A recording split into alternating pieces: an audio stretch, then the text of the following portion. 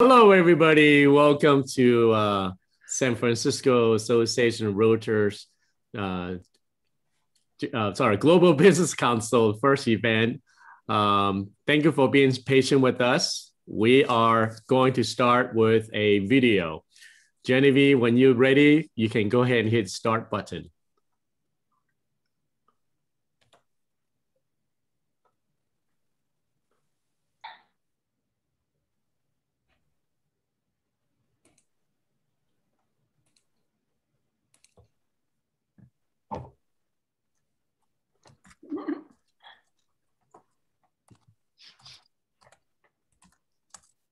Any audio, Genevieve? Put it on a flat surface, press down on it.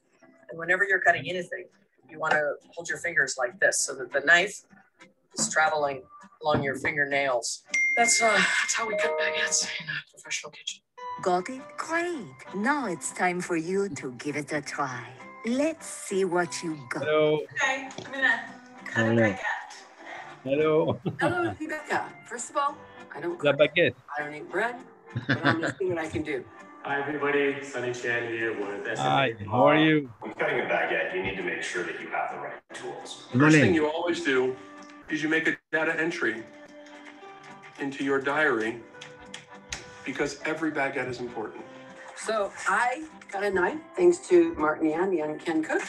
First, I'm going to use this pizza slicer and see how good this thing will go.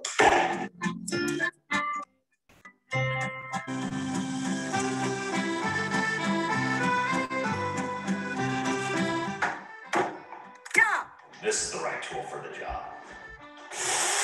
You have the perfect bite-sized baguette piece. Oh boy, it looks like our members could use a little more education about the ins and outs of European cuisine. Joins the San Francisco Association of Realtors Global Business Council for a Real Estate Taste of Europe on Thursday, April 22nd, 2021 from 6 to 7:30 p.m. Learn about real estate opportunities in France, Italy, and Spain while we sample delectable dishes from Curiosity Catering, which will be delivered directly to your front door. Some of the delicious goodies include Roder Estate Champagne, Manchego cheese, tiramisu, and yes, a baguette. Be sure to register by Monday, April 12th at mysfrealtors.com/events. You can also click on the link in the description below. Sharpen your knives and pour yourself a glass of vino. Bon appetit!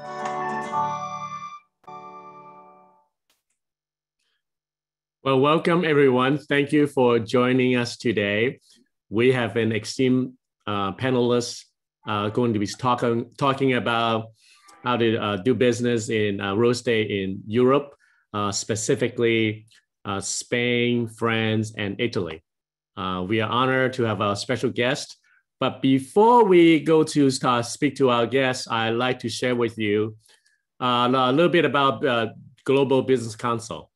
Global Business Council is dedicated to globally themed education, programming, and networking for our members.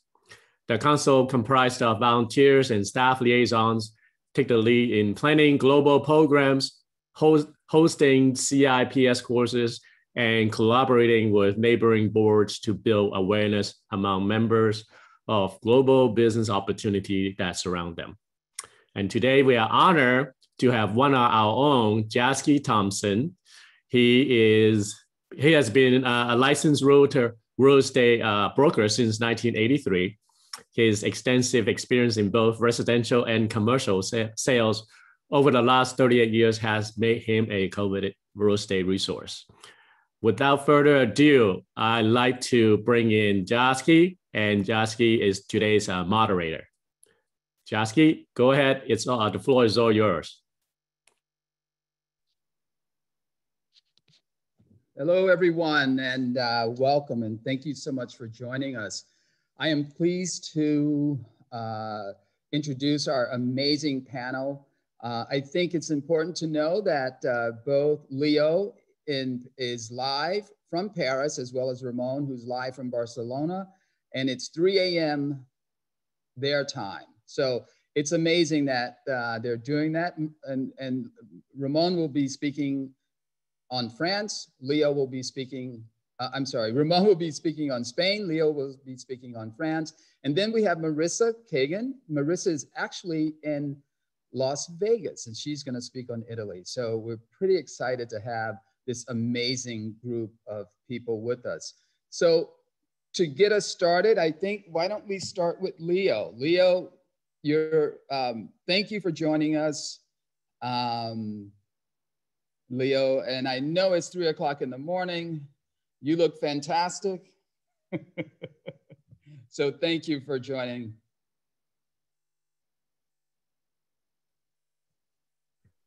Do you hear me? I do now, thank you.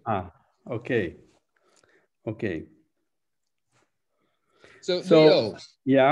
Yeah. Would you please first share with us how the pandemic has affected the real estate industry in Paris, and where you're based in Paris.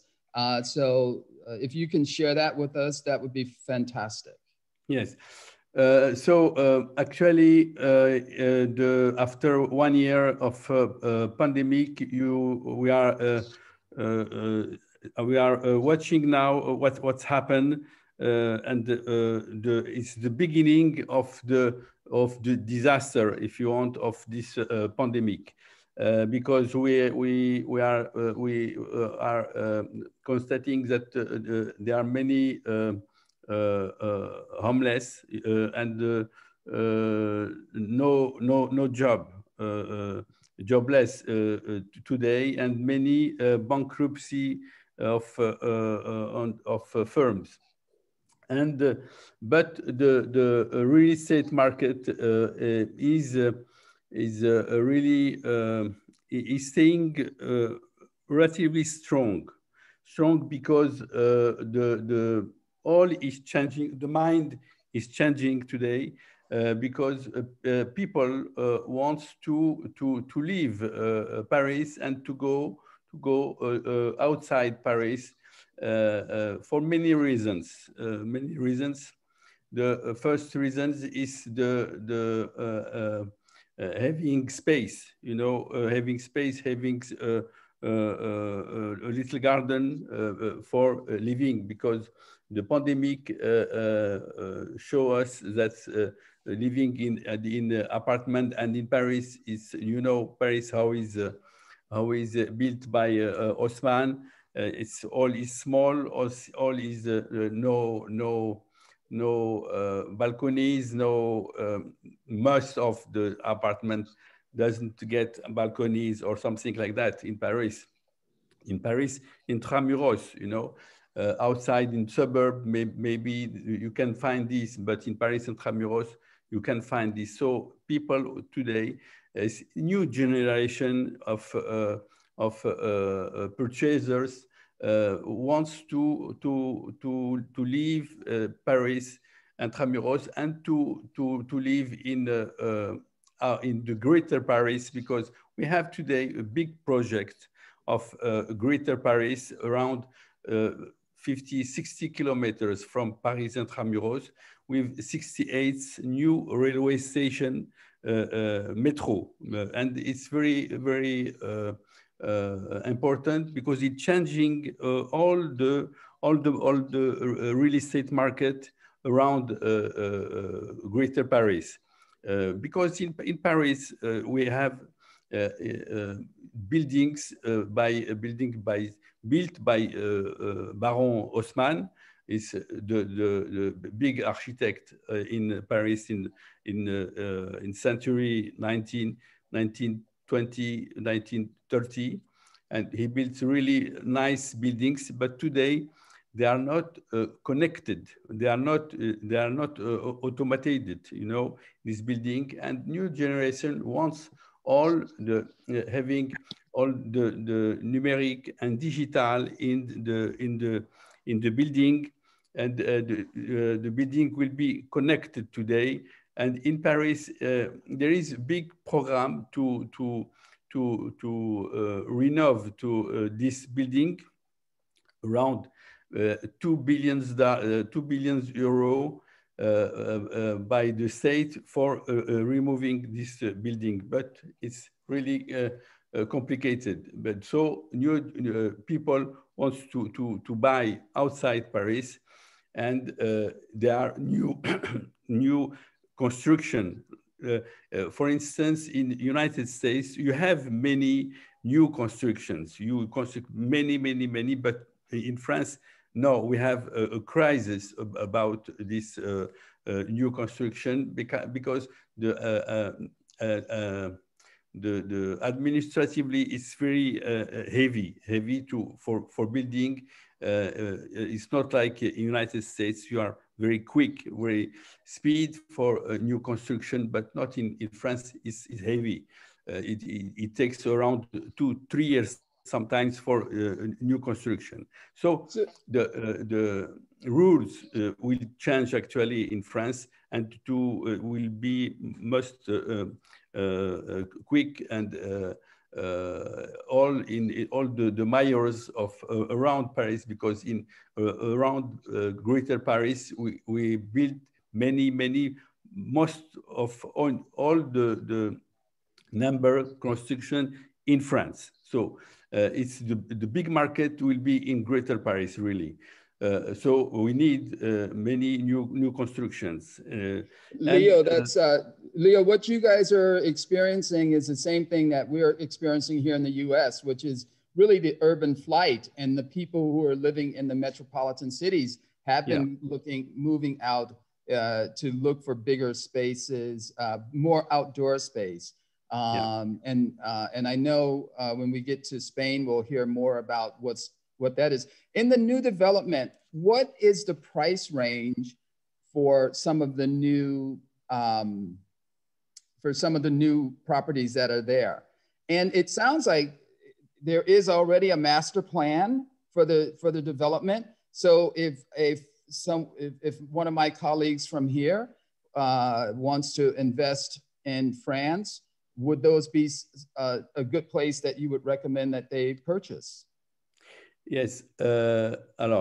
Actually, it's difficult for the bank to finance purchasers because, like I told you, we have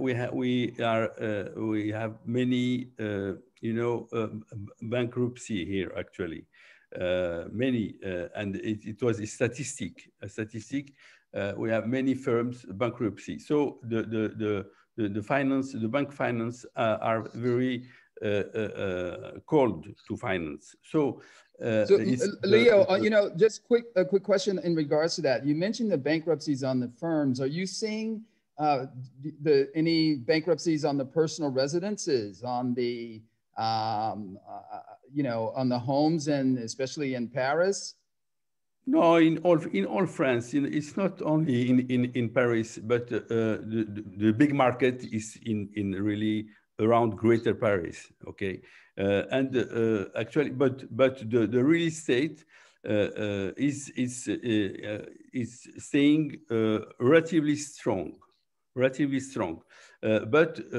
strong because the owners don't want to sell in any prices. So it's only the fund pension that make a big business, and they buy very expensive today, because they fought around 15-20 years for the incomes. Okay, and they can wait the incomes with time. Okay, but for the purchasers, for the buyers, particulars, it's difficult. They have to put down at minimum 30% from the price, and it's not easy for anybody to put down 30% to bring. Today is the law. It's the law in France. You have to put down at minimum 30%. So it's difficult. Before this, the bank can give you around 1%, 100% of your purchase. Okay. Ah. So yeah, it's not from the 1st January of this year, you have to put down 30%. So the market will be how do you say it? It will be difficult for the purchasers, and it's today the fund pension they buy is for this reason that the market stays strong. It's the fund pension they buy many buildings, many buildings, and they buy expensive. They buy really expensive. Around sometimes in one building you can buy. They can sell for 10,000 euro square meters. It's very. Yeah. So that's 10,000 per square meters. Yeah. But wow. For the fund pension, when you buy building, you know, in block building, okay. But if you can buy, for instance, in Paris, intramuros, you can buy around at minimum 12,000, around 15, 16, 17,000 square meters, euro square meters. You know, it's very today. It's very expensive in Paris intramuros. It's for this reason the new generation sold in Paris and they go outside Paris in the greater Paris, you know, and they can buy around 5, 6, 4,000, you know, square meters, and they have space and they have new construction with domotics, you know, with connecting a building and with space, with balconies, with parking, with many things that you can, with economy d'energie, you know, with affordable, okay. Donc it's today all these pandemics change our mind, change all your our living today, very change, and we didn't finish to change all the mind real estate, okay, around price, around living, around all this will change, and we all the houses, you know, that you can buy, for instance, in 100 kilometers from Paris. Before you can buy it for 80,000 houses around. Today you can buy it for 300,000 euro. The price are higher today because the prices are higher today. Yeah, outside Paris for houses, yeah. You know, for houses, yes. Yeah. For houses, yeah. For instance, before pandemics, you can buy the same houses for 100,000 euro. You can buy these houses today, 200, 300,000 euro. The same houses. Okay, I sold the houses. I sold houses, and I saw the different price, and all the people asking this kind of house, because you have train for 1 hour, for instance. But in Paris, from point to point, you can make 1 hour by metro. So they take train to come in Paris, and today with teletravail, today many persons are working from home, and they don't afraid to take train for 1 hour, you know, and to come in Paris and to go to job. Yeah, we love that, and we're especially because of the metro systems that you guys have in Europe. It makes getting from one town to another so much easier versus in the U.S. So, Leo, just a couple of other things. Just what if you're, because hopefully you'll, and for everyone out there, Leo is the president of FIAPSI for France, and FIAPSI is an international real estate federation. And he has a myriad of contacts. So if you have clients who are interested in purchasing in France, he can give you guys guidance and assist you with that. Leo, just a couple of questions. are there property taxes, and what are the property taxes? How much are the property taxes that one pays? Property taxes at around 7-8%. 8% for and your is that per annum or one time? One time is around 8%, and for foreigners is 3% a year. 3% per year. Yeah, for foreigners. Yeah, yeah. In the buying process, as an American wanting to buy in France, getting financing, I would imagine, would be a challenge. But if they come in with a larger down payment, does that make it a little easier? Yes. Today the rules change, and for attracting foreigners, they have to put down at least 50%, and the bank they can get the 50% from the bank. It was not possible before. A few years ago, for foreigners, it was very hard to buy if they don't put down all the cash, you know. But today, the bank will change, and they can finance around 50-60% of the purchase for foreigners. So, Leo, I'm a cheapskate. So, where should I be buying in France? Should I be going to some of my back down to the south, to Nice, or down near Val-Louise? You know, it depends of what you want. You know, France is a really attractive market by the climate, by the culture, by the museum, by the gastronomy, by the landscape, by all France. You can have Britain, you have Normandy, you have Riviera, you have Paris, you have Bourgogne around the 1 year. You know, you have many kind of France. It's a really exceptional market. It's really, we have a charming market in France, and all the foreigners from China, from India, from United States, from England, from Europe, they come to buy in France, second home sometimes. Sometimes they move for working here.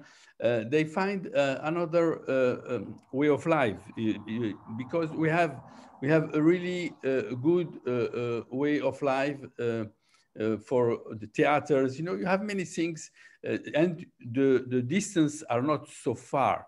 I know, for instance, in United States, from going to point, can make 1 hour, 2 hours by car. It's very long. It's very you can move easily.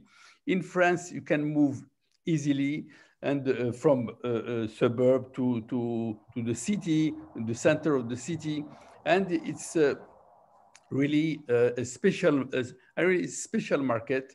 And you have, this is one for charming market, and second is the social level. From all the people, when they success in their countries, they want to have second home in Paris, because France is really big culture, big charming market, and they want to prove to the France, to the family, that they success and they have second home in Paris, in France. Yeah. It's mind. It's a special mind for this, you know. And yeah.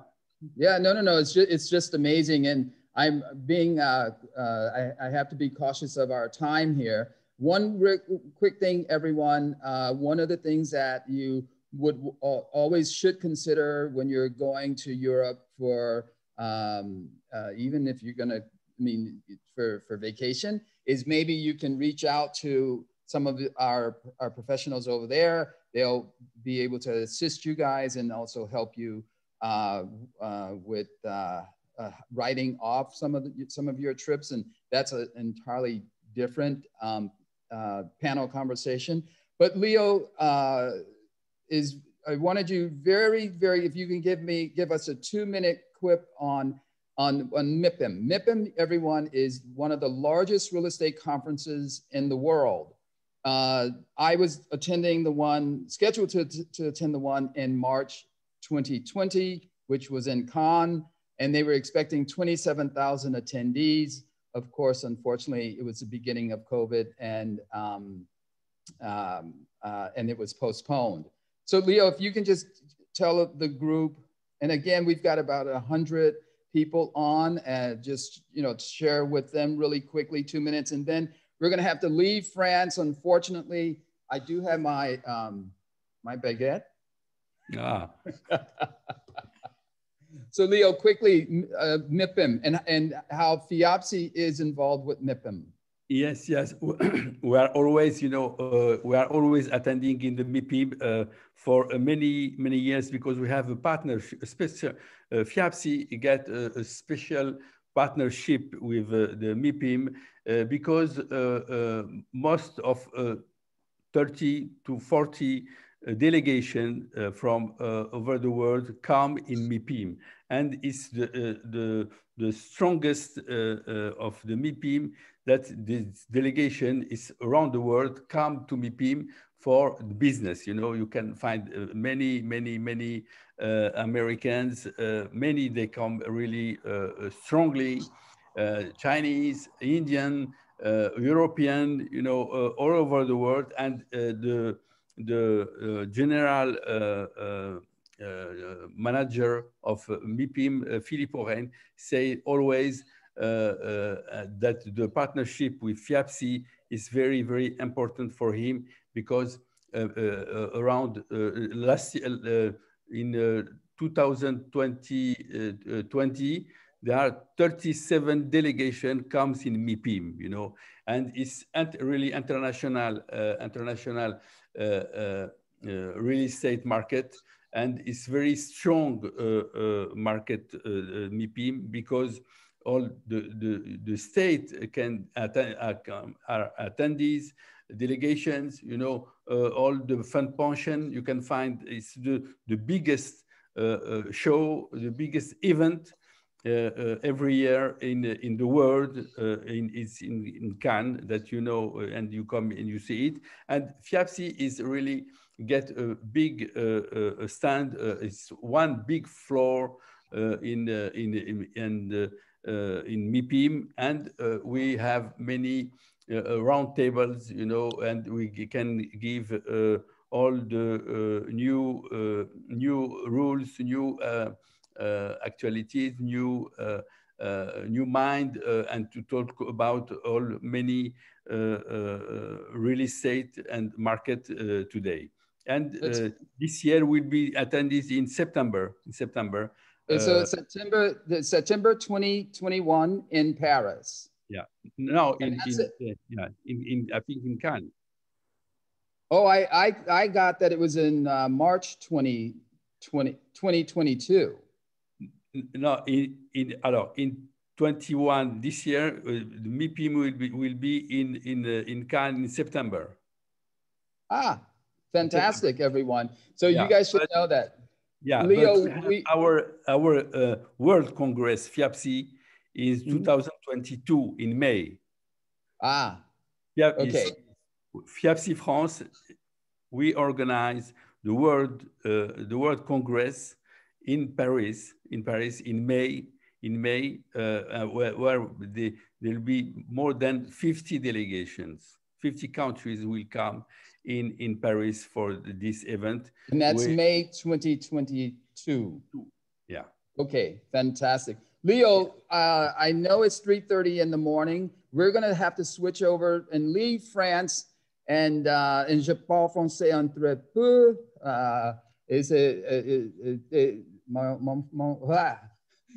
Mon français est très limité parce que mon vocabulaire est très limité. You can say hello to all America.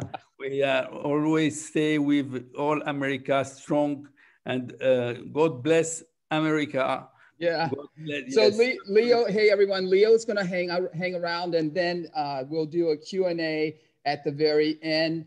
And before we move over to leave France, and we're going to take the high-speed train and go to Spain. But before we do, I just want to be sure to thank everyone who's been involved in putting this program together.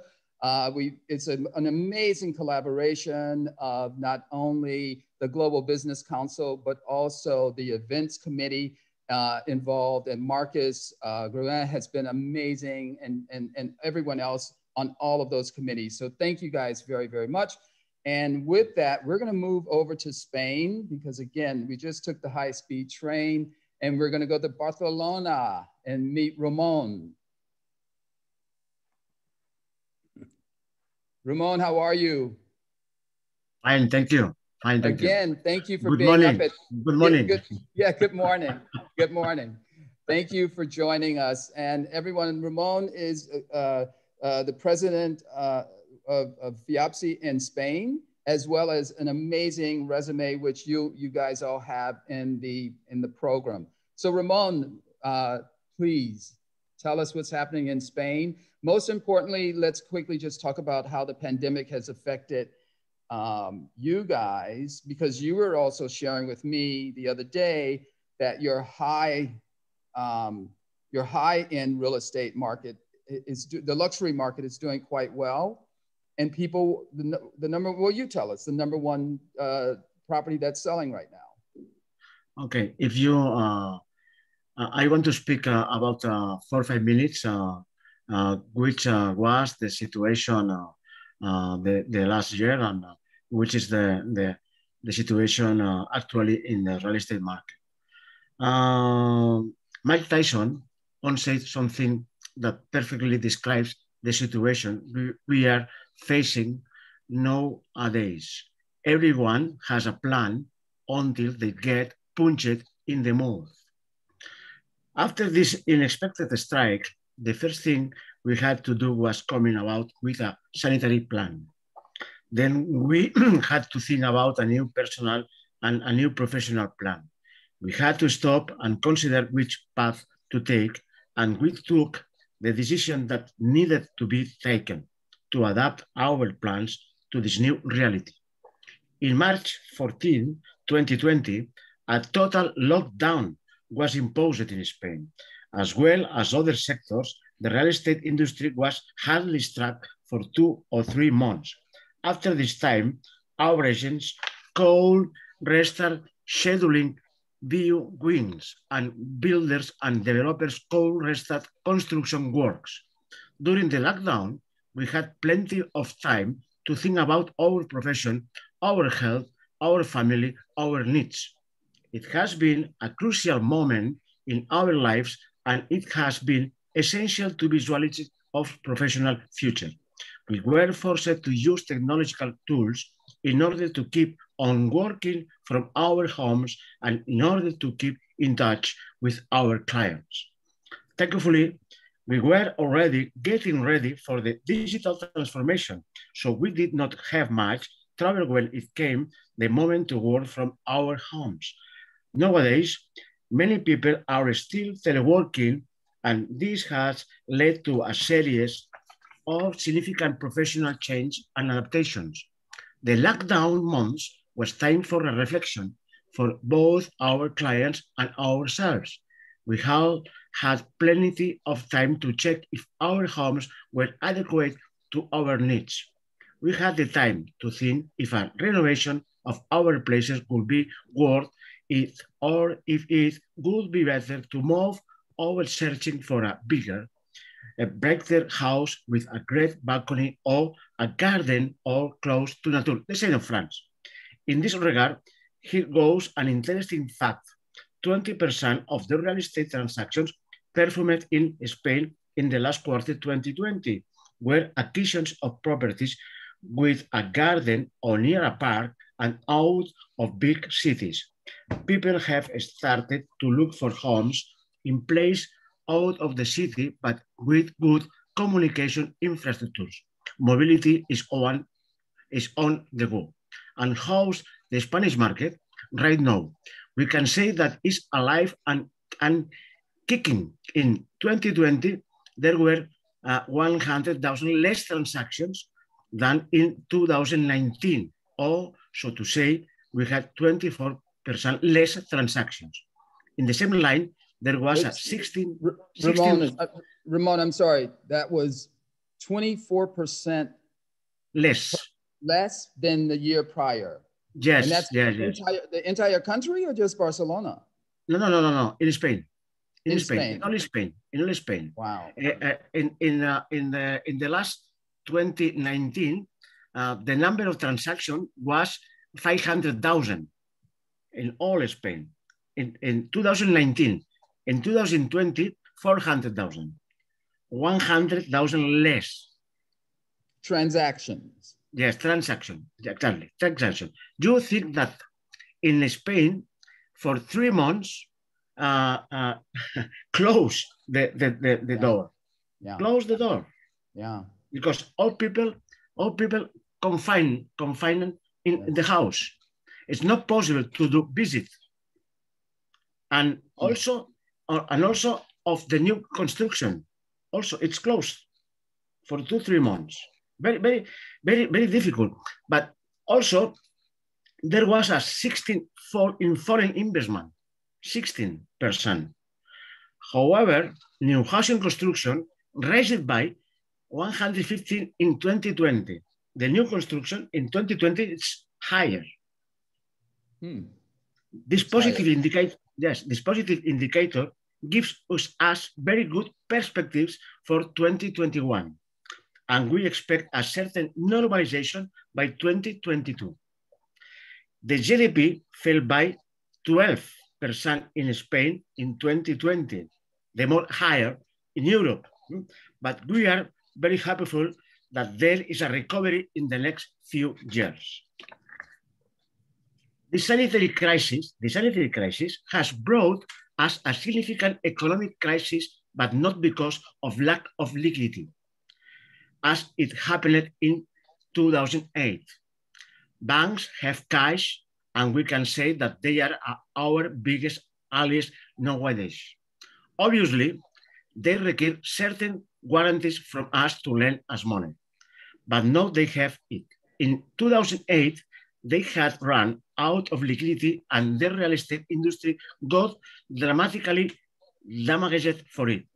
In short, there are good perspectives and good opportunities, but don't let me be misunderstood. Prices have gone down, but not as much as some expected. We can observe a slight 10 or 15% fall. If you want to invest in Spain, there is room to do so, but we do not have a large stock of empty housing, as only a few new construction works were built these past years. What I would like to remark is the introduction of a paradigm shift. The world is now thinking green. Important. The terms sustainability, friendly cities, urbanistic change, they have become part of our everyday language. We want sustainable cities. The whole world has a big deal. We have to save our planet, and here the real estate industry has a big responsibility, because I feel so that all people want a clean planet, because the future of the planet are in the real estate hands.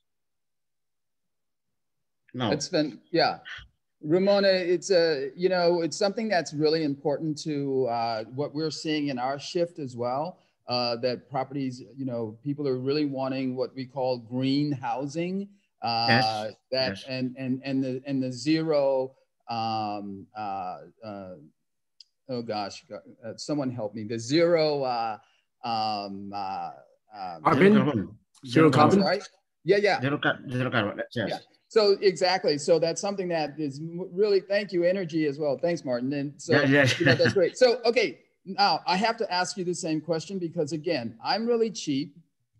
And I need to know, in Spain, should I put my money? I love Bilbao. I went up to visit the Guggenheim in Bilbao, and I've also been as far south as Marbella, and this is on many trips to Spain, where I know Malaga. is the new Rodeo Drive of Spain, if I may, the new Beverly Hills of Spain, I guess it is.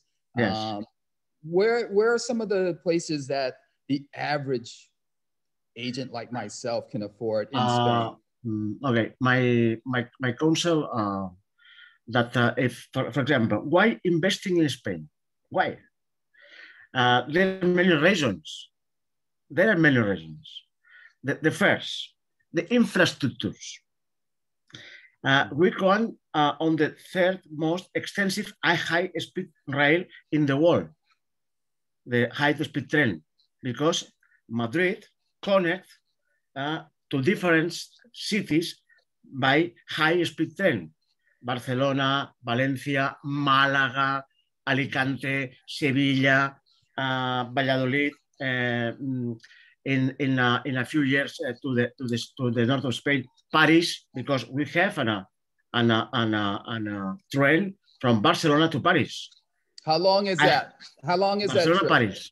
Barcelona, Paris. Barcelona to Paris. How long? How long? 5 hours. 5 hours. 5 hours? 5 hours. 5 hours. That's fantastic.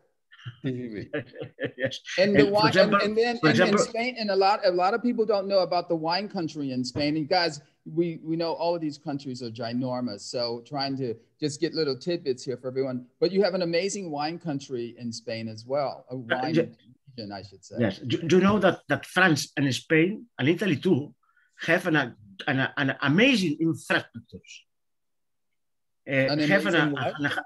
Amazing and a big infrastructures. Infrastructures, I said, well, infrastructures, no. Infrastructures, it's high-speed train. Infrastructure. Infrastructure. Infrastructures. Yes. Thank you. Yes, high-speed train. And a big airports, Paris, Barcelona, Madrid, Alicante, Málaga, Milano, Roma, Nice. Big airports. Wow. And yes, but the future in between France, Italy, and Spain is the train, not the flight. It's the train. So, yeah. Tell us about... you asked me about Malaga. Malaga is a good city for to live because have a good airport, international airport, and have a high-speed train. And Malaga is at 2 hours of Madrid, more or less, by train. Barcelona is 5 hours by train. And have a beautiful coast, beautiful beach. Near Malaga are Marbella, Fuengirola, Torremolinos, Estepona. Have a good weather, and a good gastronomy. And Malaga now have special museums. For example, Malaga have a Picasso museum because Picasso, the painter, born in Malaga. I did not know there was a Picasso museum in Malaga. That's amazing, and I'm a huge Picasso fan. That's great. They tell us that you mentioned that the properties with outdoor space have been really taking off and doing extremely well in Barcelona. What are we seeing in regards to values there? The values. Barcelona and Madrid at this moment are the cities more expensive in Spain, more expensive. For example, if you want to buy in the center of the city, Paseo de Gracia, Rambla Catalunya, the price of the house more or less are 10,000 for a square meter. 10,000. If you want to live, or if you want to buy a property in the area of the Forum, of the Diagonal Mar, because there are big condominiums in front of the sea, is more expensive. It's possible to arrive 12,000 euros for square meters. Wow. But in this area are very beautiful because around the buildings are green parks, and you have 100 meters or 200 meters, one big beach, the beach of Barcelona, because the beach of Barcelona have 5 kilometers of the beach. Yeah. No, and then you can continue on to the continue north and go up to a lot of wonderful places going toward the French border and so many other wonderful places there as well. So, Ramon, share with us if you, I don't know if you have a second home, but if you were to buy a second home, where would it be? For Spanish people or for foreign people?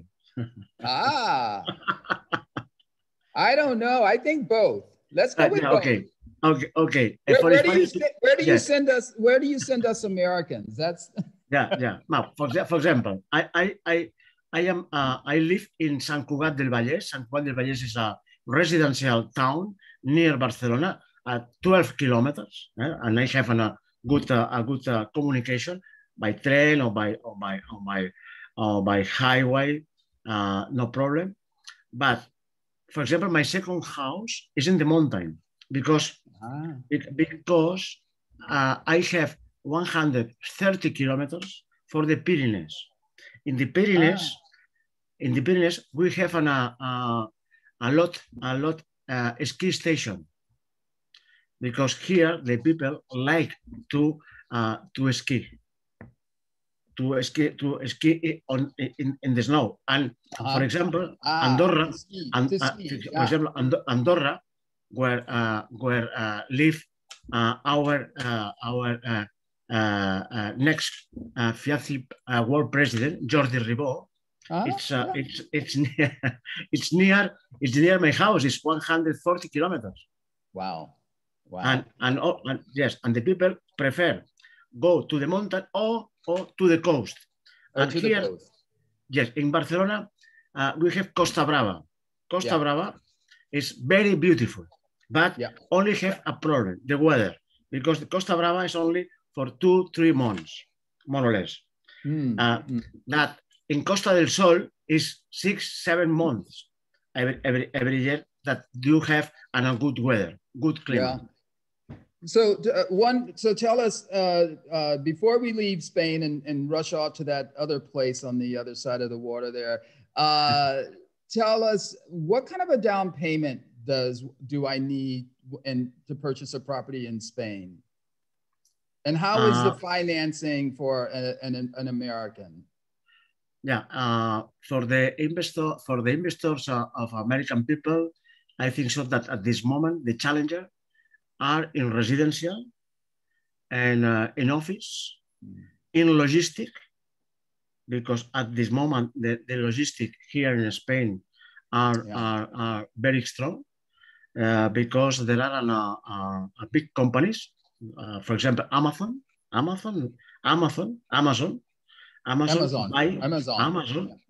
buy and a big land near the frontier of France, because the government of France don't want that Amazon have a big land for the logistic distribution, and implant this big logistic in La Jonquera near France, and this is the future here, because there are a lot of companies of the transport, of the technology, of the logistic that look at a big lands for construction and a big logistic buildings. And also here in Spain, a lot of American funds look for to buy and build to rent. Yes. Because the funds look this type of property for to investment. And then real quick, Ramon, what about taxes? What are your property taxes on property? Taxes, okay. Taxes, always taxes. In Spain, depends. If it's a new construction, I know I explained. It depends. It depends. If you're an American, you pay your taxes a much higher. No. All people. That's the matter. Foreign people or national people pay the same. Okay, not difference. Okay, but depends that if you buy in Madrid or if you buy in Bilbao, that if you buy in Barcelona, if you buy in Malaga. The taxes are from 6% to 10%. In the second hand, if it's new construction, it's 10%. In residential, okay? If you buy office, retail, logistic, the taxes is 21%. 21%. Wow. For in the transaction. Yeah. But you have another tax, is a municipality tax. This municipality tax pay every year more or less 1% of the value of the property. Not so much. The quantity more higher is when you buy. Yeah. Ramon, I'm so sorry we have to leave your country and head over to Italy, but we only have so much time for these events, and I tell you, this has been amazing and fascinating, and I am thrilled, and I can't decide if I want to buy a second place. I want to buy a place in Sevilla or Bilbao. I love them both. So thank you, Ramon. And now, guys, we're off to Italy. And we have with us Marissa Kagan, who is based in Las Vegas, as I mentioned earlier. She's also a member of FIAPSI, as have been our other two panelists so far. And Marissa has a fascinating approach for everyone on buying properties in Italy. So Marissa, without further ado. There we go. Hi, everybody. Ciao, come stai? I was having my antipasto platter in honor of your food event. I think it's wonderful. And I have my little Montepulciano too. That's nice. So my married name is Marissa Kagan, but my father was born in Piemonte. He was born in northern Italy. My legal name in Italy is Marissa Magliagasco. And I speak Italian, I speak Spanish because my mother's from Argentina. I studied French. Alors je fais un mélange de toutes les langues. So when I speak, I kind of speak a little bit of French and I just kind of pop it all together. But Marissa, yours sounds about like mine. No, you're fluent in both of those. So. Oh, thank you. No, I was very fortunate to be able to travel a lot as a kid, spent most summers in Europe somewhere. And a lot of my family's in Nice, in France, in northern Italy, in Levanto, which is near Cinque Terre, which is beautiful coastal villages. You do this whole walking path connected to these beautiful ancient little towns carved into a mountain side. It's just gorgeous. But I've been an agent now for only 9 years. My first career was acting as a child, and I was an agent for film and television in LA. And then I moved to Vegas literally to take care of my parents who retired here. And so I re-careered into real estate, but I became very involved in global right away. Got my CIPS, then became involved in FIAPSI. And my passion really is incoming and outgoing business. It is a referral business. So which is kind of funny because I'm here to talk a little bit about the €1 projects in Italy, which literally. See, everyone, she knew that I was cheap. So she did a whole presentation. Well, it's really funny because the president of the Italian equivalent of National Association of Realtors, Federico something Di Bianchi, he was on a panel yesterday, And he literally was there talking about the €1 homes and then going, but I really highly don't advise it. I mean, it's very much a problem.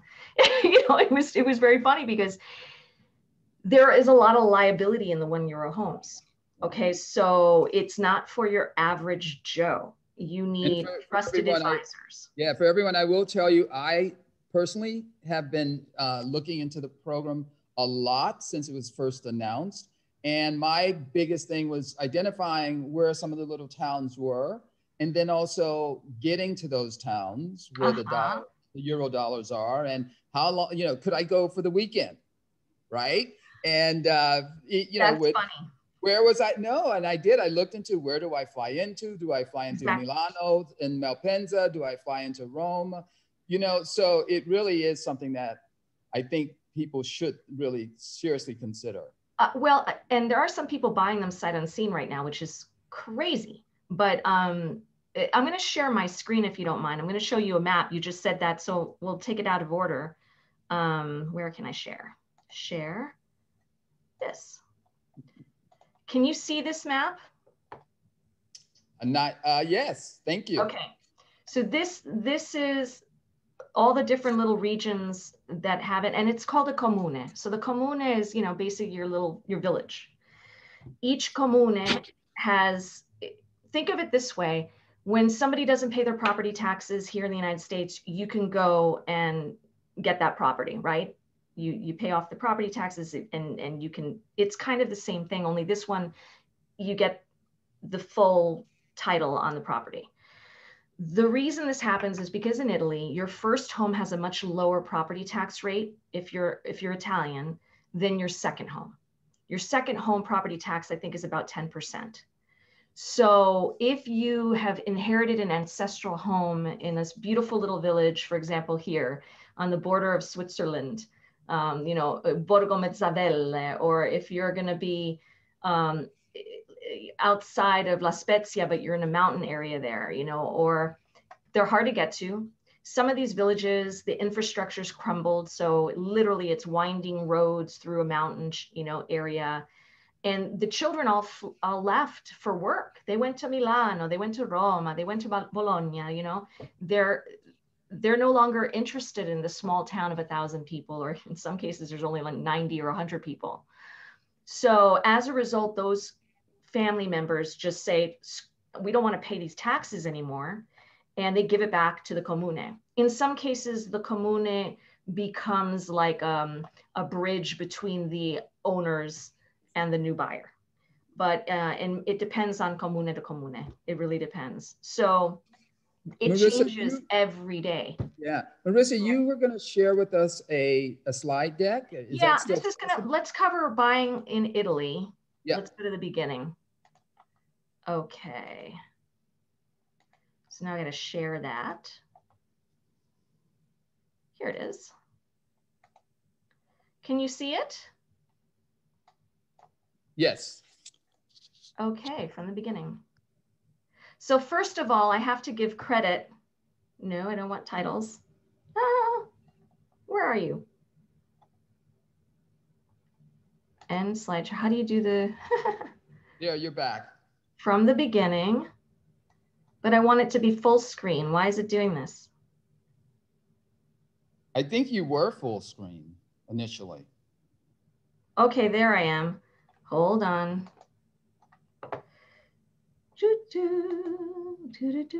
There it is. Now, you see it? Thank you, yes. Okay, so first I have to give credit to Marco Costa, who is one of my panelists on a seminar we did called Invest in Italy in early 2021. And Marco Costa is born in Italy, an avvocato, but he moved to the United States and he now practices in Arizona. So his contact information is there. For any of your members who would like a copy of this presentation, by all means, you're welcome to have it. I've given it to your peeps here. And with Marco Costa's approval, of course, and I think he's even in the audience. So thank you, Marco. Marco, thank you. So, and my contact information is there as well, just in case you need some information or have any other questions. By all means, just reach out to me. But so the and Marissa, just to interrupt you real quick. So you're about to go over these requirements. This is for all types of property, this not is just all the dollar property, not okay, the great. The 1 euro is a slightly different. There's a slide in it later. So for purchase, I just wanted everyone to know that this is now we're back to regular real estate. So for purchasing, for any foreign investor to purchase real estate in Italy, you have to have, if you have an EU passport, then you have to have the permesso di soggiorno, a permit of stay, and the codice fiscale, the fiscal code. For those of us in the United States who have one passport, you need to have the codice fiscale. And for entities, you need to be registered as an actual foreign company in Italy. So that requires obtaining a codice fiscale partita IVA. So, which by the way, Marco can help you do. So you can always reach out to Marco for that. Step 1, you got to write an offer. Once you've identified a property, you got to write an offer. The offer to purchase must include at least the essential terms. You have to have meeting of the minds, identification of the real estate based on the cadastral certificate, and the agreed upon price. It can include accessory terms such as the term for the closing, the deposit, the capara confirmatoria, and the capara penitenziale, the warranties. Those have to do with under what conditions you forfeit funds. So it must be in writing, and if accepted, the offer is not revocable. So there is nothing like the contingencies that we have in some of our states here, where it's contingent upon the home inspection, it's contingent upon the, no, there are no contingencies. You got to know you're doing this deal. So the preliminary agreement is mandatory. That first step is kind of more of the preliminary step towards getting to the actual offer terms. Now, of course, you can do an inspection. You can hire somebody to go there and do all of that prior to, but you're pretty much buying properties as is in Italy. So the preliminary agreement, this has to contain the essential terms plus all the accessory terms. It is a promise to convey the title of the real estate and to stipulate the closing. It must be in writing, otherwise it's void. It can be signed by the parties alone or with the assistance of a notario, they call it, notary. Must be registered with the Italian Revenue Agency within 20 days from the signature if it occurred between the parties alone, and within 30 days if it occurred with the assistance of a notary, and can be registered with the local cadastral office to afford protection against third-party innocent purchasers. Okay? There are situations where there is no title company involved. That doesn't happen. It's the notario that's really functioning kind of in that role. The step 3 would be the closing, the rogito. It must include the terms of the preliminary agreement. It conveys the title of the real estate to the buyer. It must in writing and requires the assistance of a notario. You can actually you have to be there in person to do it unless you've given power of attorney to someone there to do it for you. And I don't know if it's the same in Spain or in France, but so it is one of those things where you do need to have boots on the ground, somebody, a trusted advisor. The other thing is when you're actually going to wire the money in, well, this is the power of attorney part. I kind of covered that. I want to try to get through this because it's kind of long. Marissa, time is of the essence, unfortunately. Right. But we're loving all of this. Like I said, you can always get this afterwards. Yeah. But in wiring funds, for example, they're pretty strict with the laws there. So it has to go to one of the principal parties. So if you have given power of attorney to somebody, fine. The notario, fine. Then the money can be wired to those individuals to close the transaction. But you do need to make sure it's trusted people that you're working with. So now the main differences between the United States and Italy is that it is as is. You're not going to be able to do a buyer's request for repairs. Real estate agents paid by both parties. So there's no such thing as a seller paying everybody's commissions. And there are certain certificates similar to like lead-based paint and stuff like that that they do have for their buildings before 1967. It's called Certificato di Agibilità. Again, I'm going to blow through this. So do you need an attorney? it doesn't require it. It's not required, but it's highly advisable. I would never imagine doing a deal over there without an attorney involved. There are real estate agents that can do the whole thing. But again, just make sure that you've gotten a trusted referral to an agent that either through FIAPSI or through CIPS, someone that you have vetted before you refer it to your clients. And the notary fees, the notario, they're not cheap. It's pretty much equivalent to escrow fees and the title policies and everything. If you combine them all together, it's pretty much what the notario would cost.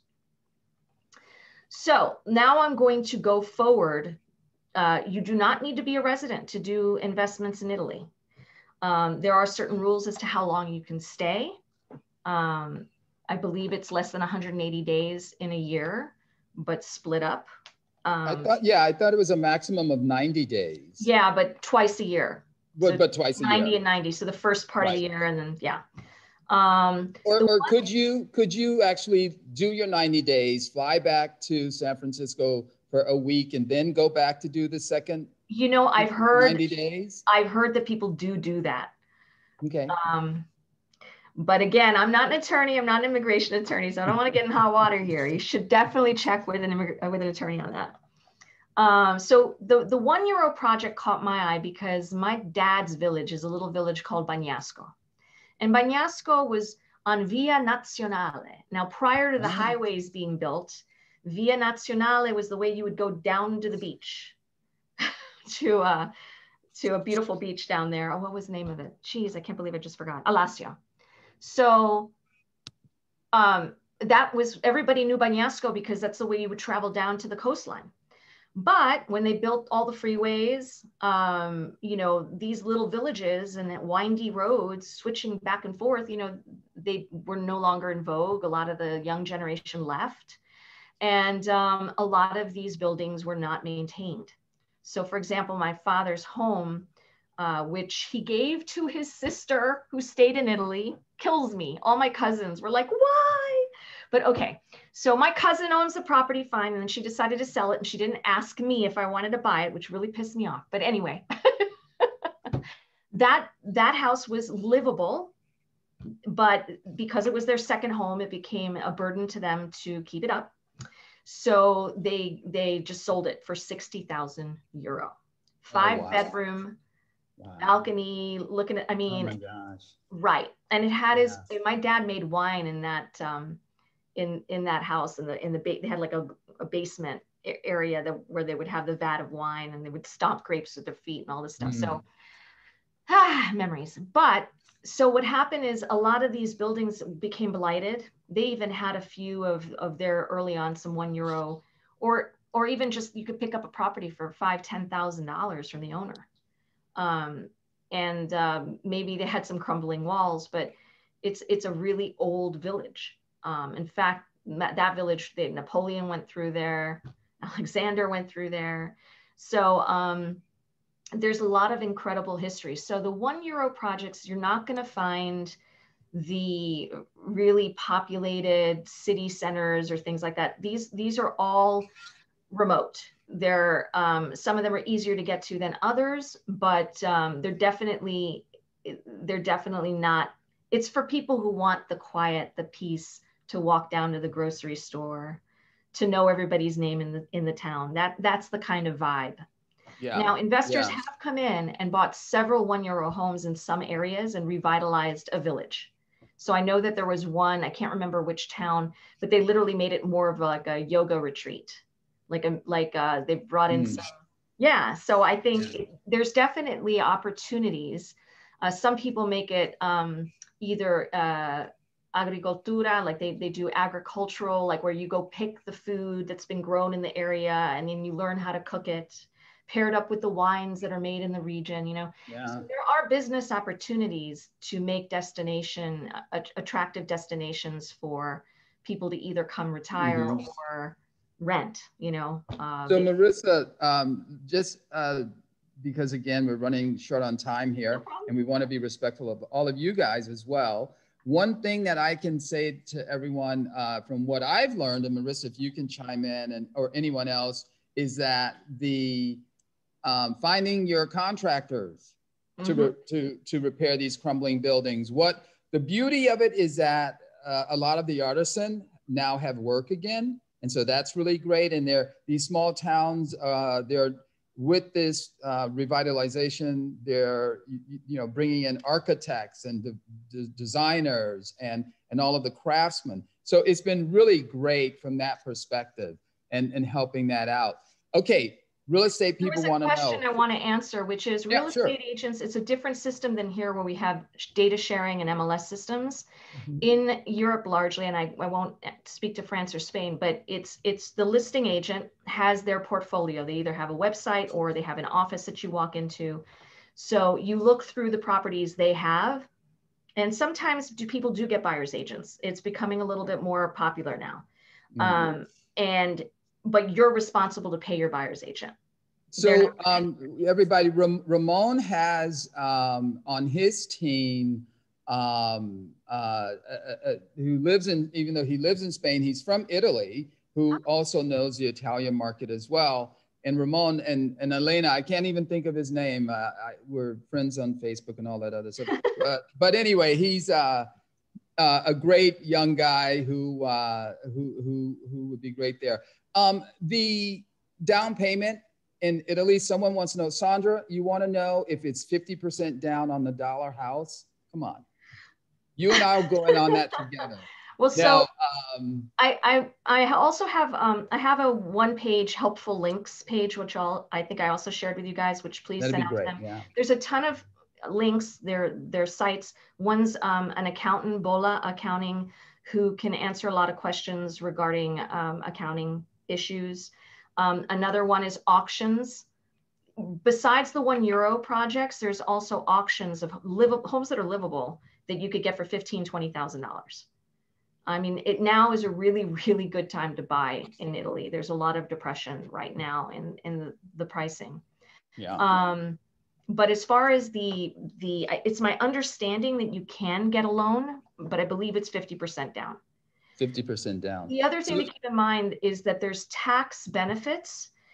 If you update a home and you make it green, or you put solar on it, or you make it earthquake, a new roof on it, so for earthquakes and stuff, if it's considered an improvement on the property, you can get up to 110% of what you spent back. 110%, that's fantastic. Yes. So there's a lot of incentive to do it. Again, I don't know that this is the sort of thing that as an agent, you want to refer someone to go do a €1 home. But if you have investors and you build a team of trusted sources for engineering architecture, my good friend got a place in Abruzzo, and generally speaking, the renovations are between 750 to 1,000 per square meter for the renovation costs. And again, renovation is going to depend on what kind of bells and whistles you put in there. If everything is really high end, marble, travertine, I mean, yeah, it's going to be a little bit different than if you do like just easy livable stuff that's like, so. Yaski, this is great information. I know that we're running over time, but we're loving it. We love all these people stay around. Not quite over, but we're really. No, we're not. High. But again, one other question I think was in the chat was I think we covered the commissions. What are the commissions in Italy, France, and Spain? So Marissa, you've kind of helped us out there. Leo, can you just jump in and tell us about commissions and how can we make money by referring clients to you?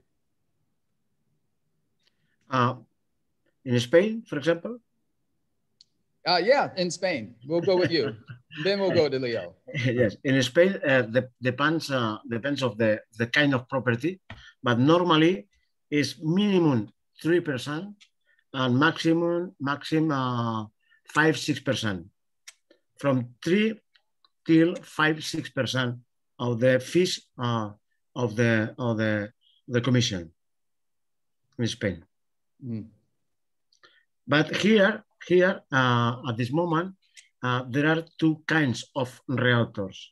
the realtors of work working with the vendor, and realtors work to the buyer, the personal shopper. Okay, personal shopper, and the personal shopper have a different fees. Okay, it's more cheap. Yeah, and then in Leo in France. Yes, the fees in France are free.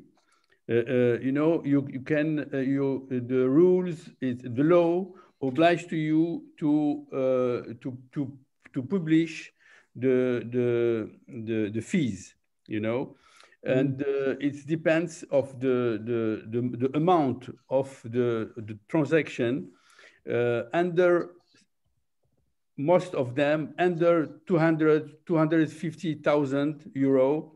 There is around 6-7%, and more from 500,000, you can go to 5%, and around 2-3 millions you can 4%, and more the price is, the amount is high, and more the fees are low. And I'm admirative of the American system. The American system, for me, is the best. Why? Because in America, you have 3% buyer, 3% the seller, okay? In France, no. You can get your fees from the buyer or from the owner. You know, and you and for this it's clear, it's transparency. You get no problem in America. In France, you can get problem because you take from the buyer, you can take fees from here and here, and it's not a really good mind for transaction. Anyway, transaction get, and you have to. The law obliges to you to have a mandate for selling. If not, the notary can give you the money, can give you the fees. If you have not a mandate to sell the property, okay. We have to go, and the law, the French rule protect really the buyer, because when you sign at the notary, and the notary is not the same function in the United States than in Spain, for instance, than in France. The notary get all the system of the sale, you know. In America or in Spain, it's the lawyer, okay? In France, it's the notary get all, make two. But the French law is really protecting the consumer. Why? Because when you sign, and the notary, first, you get 14 days for changing the mind. If you don't want to buy, you can cancel all for nothing. You have no €1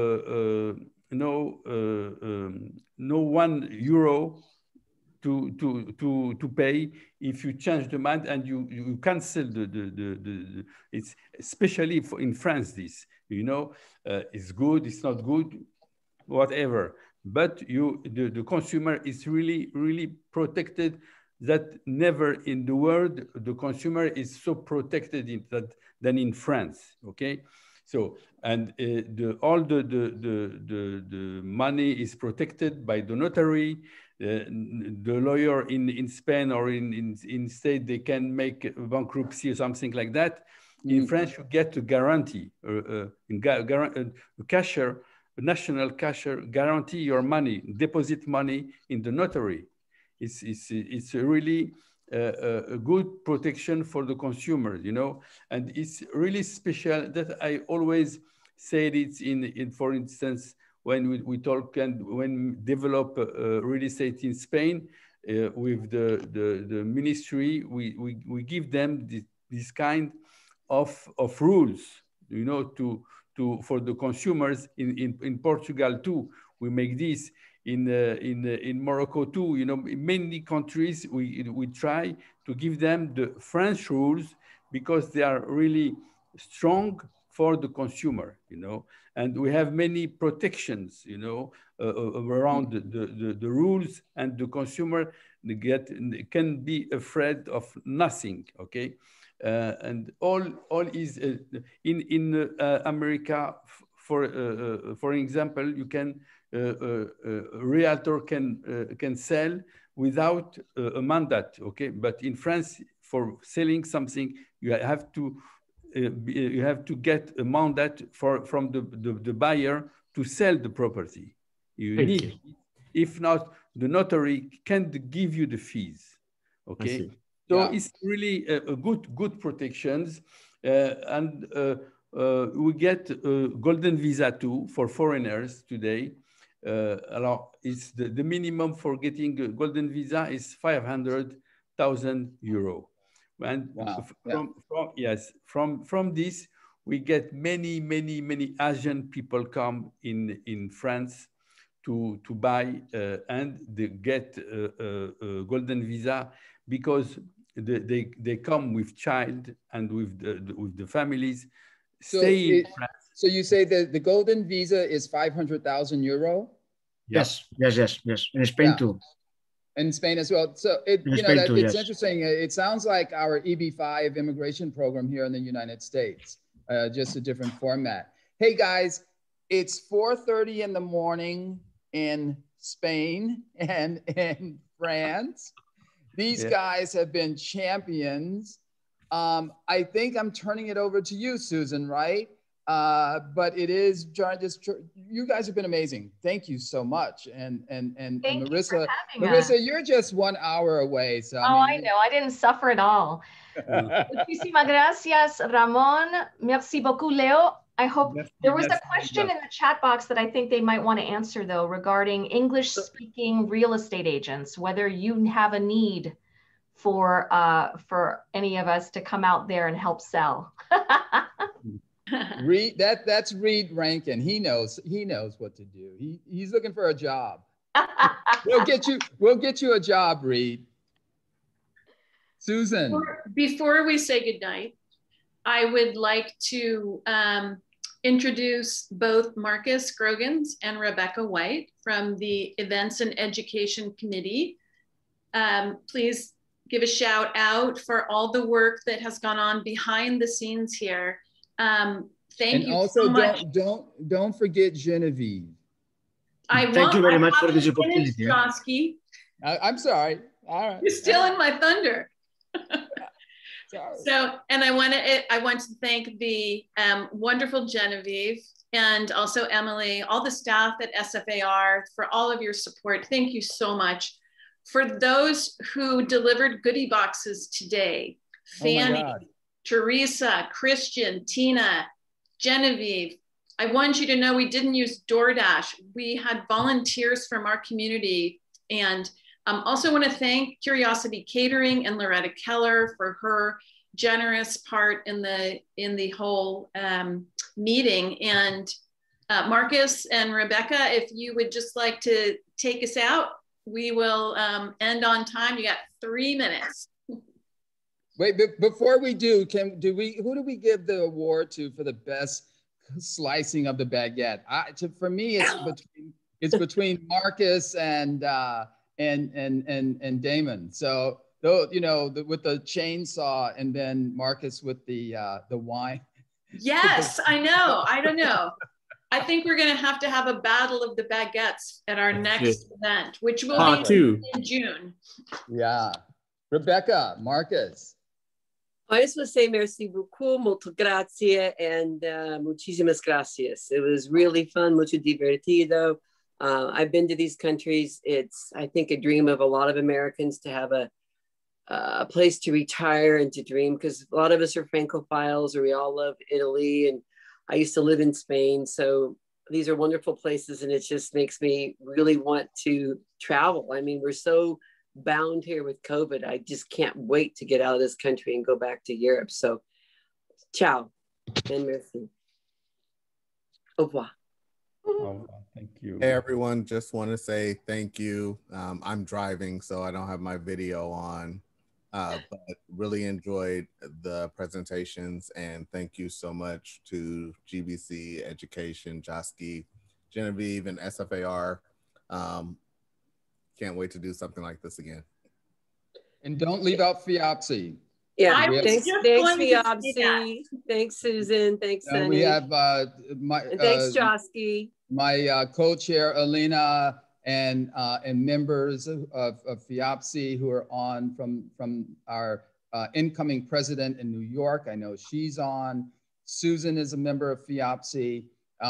And there are many, many, many wonderful people that names that I see in the list, and also Aria, and it just goes on and on. Big family, Joe. Big family. It really is. So thank you everyone again, and let's look forward to some more exciting programming. So next event, Susan, don't forget. Sunny, when is that next event? June 3rd. It will be North, Central, and South America. We will be visiting somewhere closer in the same time zone. Okay. Again, as we say goodnight. Thank you. Leo, Ramon, you guys were amazing. Thank you very much. Wake up in the middle of the night. Thank you very much for this opportunity. Thank you very much. Thank you. Okay. Wonderful webinar. Ciao, arrivederci. Arrivederci, ciao. Ciao. Bye-bye. Bye-bye. Adios. The final thought for tonight is adiós, adiós con jamón y vino. Jamón y Spanish wine. Good night. Montepulciano. Marissa, I want